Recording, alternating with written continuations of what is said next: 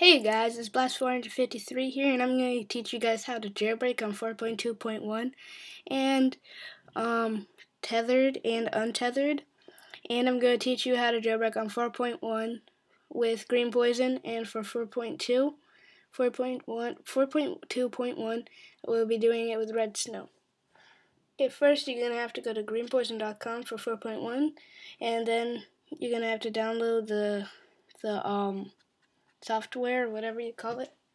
Once you have it, save it to desktop because it's easy to get to. Then I'll show you that in just a little bit. Next, you're gonna have to do redsn0w for 4.2.1 and download the firmware type thing. I'll have the firmwares in the description, so don't worry if you can't find it. Okay, so you just find the firmware that you need. Firmware will be right one of those two, so it's 4.2. There. Put it into there. It's processing it, just wait a little bit. Well, while we wait, I'll just show you that I have no Cydia anywhere in here. Just games and regular icons. Okay, is this a newer fixed model? If you do have an MC model, just click yes, but they will probably not have it out for you.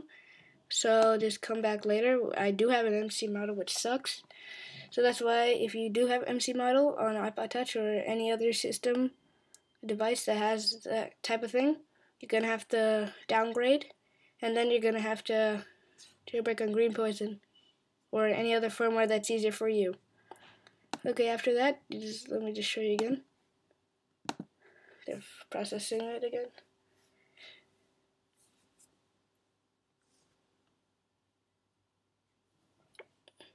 This time I'll just click no.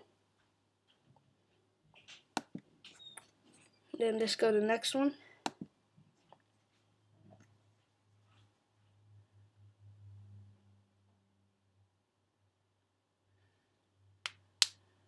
Notice this, guys. This is for only for the 4.2 tethered. For your tethered, you're gonna have to just install whatever you need, and then later on, if you want to, you can go back to redsn0w and download the beta version. And it will be bad because they will enable your Bluetooth. So if you use that a lot, I wouldn't do it.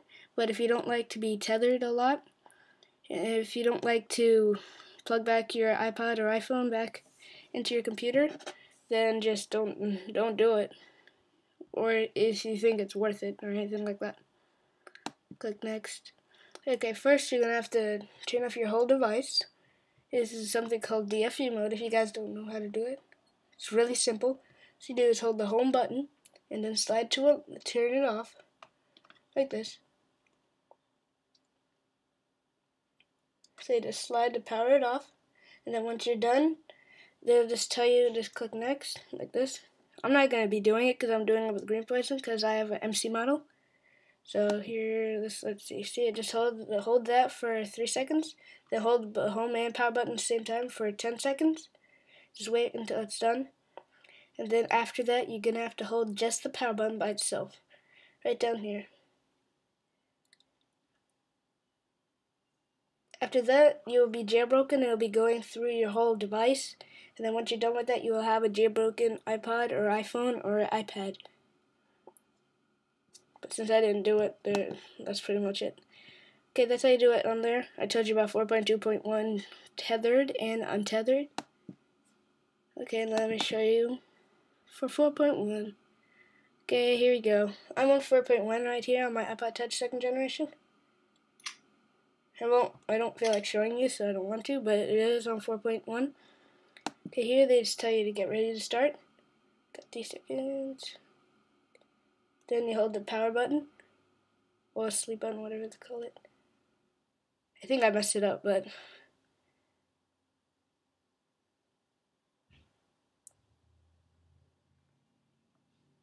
then just hold the home button.